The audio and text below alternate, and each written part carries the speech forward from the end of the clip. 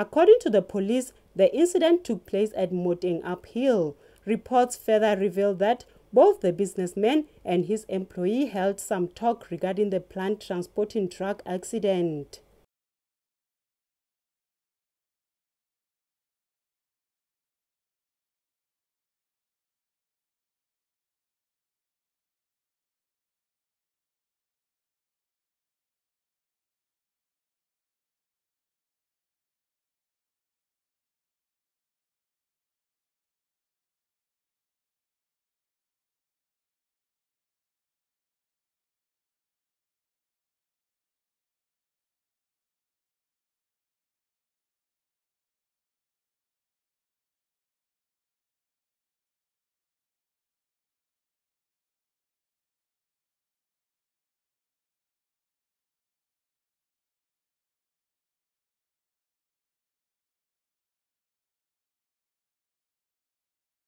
In another incident, police reports disclosed that member of Lesotho Defence Force, Private Moeketsile Hlabati, who fled from legal custody of Lesotho Defence Force last Friday, has been rearrested by an organized team of LDF and police members at Maseru Bridge on Sunday.